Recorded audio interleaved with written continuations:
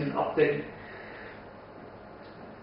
Die einfachste von diesen modernen Möglichkeiten, Daten persistent im Browser zu speichern, ist Web Storage. Das wird auch einfach auch manchmal Local Storage genannt, weil das in der API so heißt. Das ist ein einfacher Key-Value Store für Strings. Es hat eine synchrone API, was ziemlich ungewöhnlich ist, dafür, dass quasi damit Daten gespeichert und geladen werden können in JavaScript. Dadurch ist es aber auch ziemlich einfach, also es ist ziemlich einfach und übersichtlich, wie man das benutzt.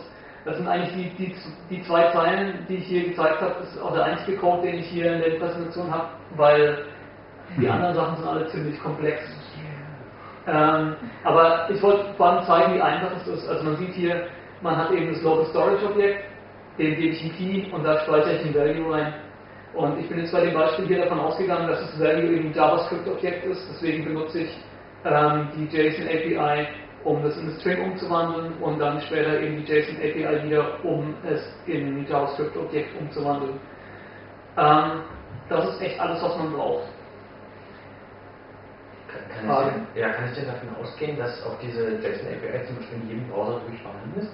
Und nicht so wie das mit diesem XHTML jetzt mal war? Ja, also JSON API ist in allen modernen Browsern steht zur Verfügung. Aber es gibt eben ein Shim, wisst ihr, was ein Shim ist? Quasi ein JavaScript, das du einbinden kannst, das in alten Browsern diese Funktionalität herstellt. Das heißt, wenn du also in dem Kontext, in dem man sowas benutzen würde, würdest du auch immer einen JSON-Shim einbinden, weil du immer in irgendeiner Form mit JSON-Daten zu tun hast. Oder, was auch oft der Fall ist, eben, dass du nur einen modernen Browser adressierst, zum Beispiel nur ein iPad, und dann hast du sowas auf jeden Fall auch zur Verfügung.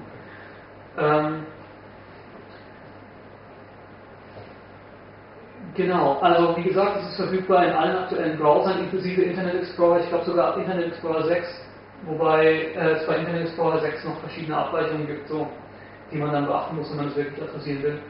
Aber grundsätzlich funktioniert es. In diesem Fall gibt es auch eine Alternative zu Local Storage, das heißt Session Storage, funktioniert genau wie Local Storage, nur ist es eben nicht persistent, sondern nur persistent für die Session.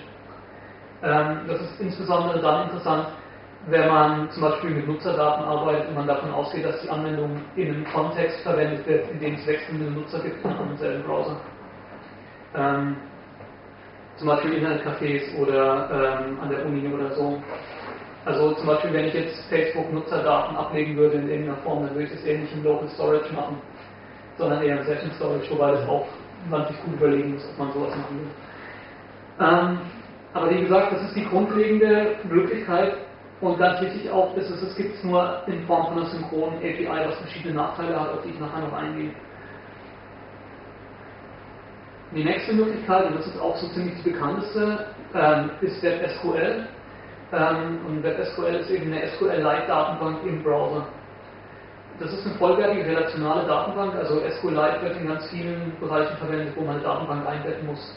Zum Beispiel auch, wenn man eine Rails-Umgebung standardmäßig aufsetzt, hat man eine SQLite-Umgebung oder in irgendwelchen Handys oder genau in iOS hat man auch eine SQLite-Datenbank zur Verfügung. Das ist einfach eine ganz einfache SQL-Datenbank. Das heißt, man kann hier einfach SQL-Abfragen machen oder SQL-Anweisungen ausführen, genauso wie man das in MySQL oder in einer anderen Datenbank machen würde. Das ist in dem Fall eine asynchrone API, das heißt, wenn man zum Beispiel einen schreibenden Zugriff auf die Datenbank ausführt, dann wartet die Anwendung nicht, bis der schreibende Zugriff zu Ende ist. Das heißt, es ist ein Non-Blocking, das heißt, die Anwendung läuft weiter, auch wenn im Hintergrund geschrieben wird. Das ist ganz wichtig bei JavaScript-Anwendungen, weil man eigentlich immer eine UI hat, die eben responsive bleiben muss. Deswegen ist eben der Aspekt, eine asynchrone API zu haben, ganz wichtig. Die WebSQL-Datenbank ist verfügbar in einer großen Anzahl von modernen Browsern, in Chrome, auch mobil auf Android, in Safari und in Safari Mobile, also auf dem iPad, iPhone, iPad, iPod Touch. Es ist auch verfügbar in Opera seit 5.6 Versionen. Das heißt, es ist was, das man durchaus sicher verwenden kann, wenn man eine Anwendung für diesen Bereich erstellt. Das Problem mit WebSQL ist, dass die Spezifikation auf Eis liegt und eigentlich aus dem HTML5-Standard ausgegliedert wurde. Das heißt, es ist nicht davon auszugehen, dass die verbleibenden Browser das noch umsetzen werden. Es gab da große Diskussionen wohl in diesem HTML5-Gremium, das sich ja bekanntlich aus ganz vielen Browserherstellern zusammensetzt. Und da hat man sich dann kollektiv dafür entschieden, WebSQL fallen zu lassen und stattdessen auf Index.db zu setzen. Und Index.db ist sowas wie ein Document Store, also das, was man landläufig als NoSQL-Datenbank bezeichnet. Das heißt, es ist eine Datenbank, aber die hat zum Beispiel keine Schemata, es gibt keine Joins. Es ist einfach nur eine Möglichkeit, schnell und mehr oder weniger dirty Daten abzulegen und später auch sehr performant wieder zu laden. Das heißt, es ist sowas wie eine Kombination aus dem ersten Ansatz, den ich gezeigt habe, also ein Key-Value-Store, und auf der anderen Seite auch eine Datenbank im Sinne von, dass man schnelle, komplexere Queries absetzen kann.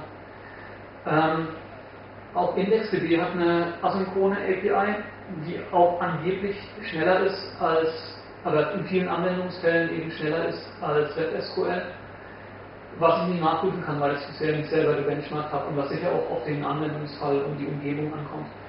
Aber auf jeden Fall ist es eine gute Sache. Das Problem ist nur, ist im Moment nur in Firefox und Chrome verfügbar und voraussichtlich auch in Internet Explorer 10. Die nächste Sache, die in dem Kontext noch interessant ist, ist die File System API. Genau genommen sind es zwei File System APIs. Und die schaffen eine Art virtuelles Filesystem im Browser. Das heißt, es ist ein Filesystem in einer Sandbox und es ist dann sinnvoll, wenn man große Mengen von binären Files verwalten muss im Browser. Also ein typischer Fall ist zum Beispiel eine Bildverarbeitung. Ja? Du willst irgendwo die ganzen Daten von deiner Bildverarbeitung speichern. Einzelne Grafiken, die du reingeladen hast und die du jetzt auf Layern verteilt hast, willst du irgendwo ablegen. Für so einen Fall ist es gut, wenn du nicht mit Blocks in der Datenbank arbeiten musst, sondern wenn du einfach sowas wie virtuelle Verzeichnisse hast, in die du einfach Sachen speichern kannst und aus denen du Sachen laden kannst. Das ist eben, wie gesagt, so das letzte, heißeste in dem Bereich. Es wird im Moment nur in Chrome umgesetzt. Das heißt, man kann es halt für Anwendungen nutzen, die man im Chrome Store zum Beispiel verkaufen will, aber nicht notwendigerweise für die Standard-Web-Anwendungen, die man eben so allgemein eben in jedem gängigen Browser nutzen will.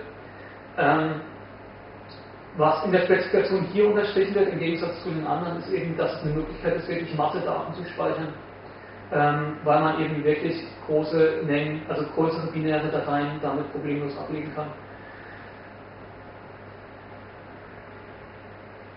Also ich habe jetzt schon überlegt, dass es da verschiedene Probleme gibt bei der ganzen Sache, oder ich sage mal eher Herausforderungen, ja, weil das sind alles Dinge, mit denen man irgendwie umgehen kann.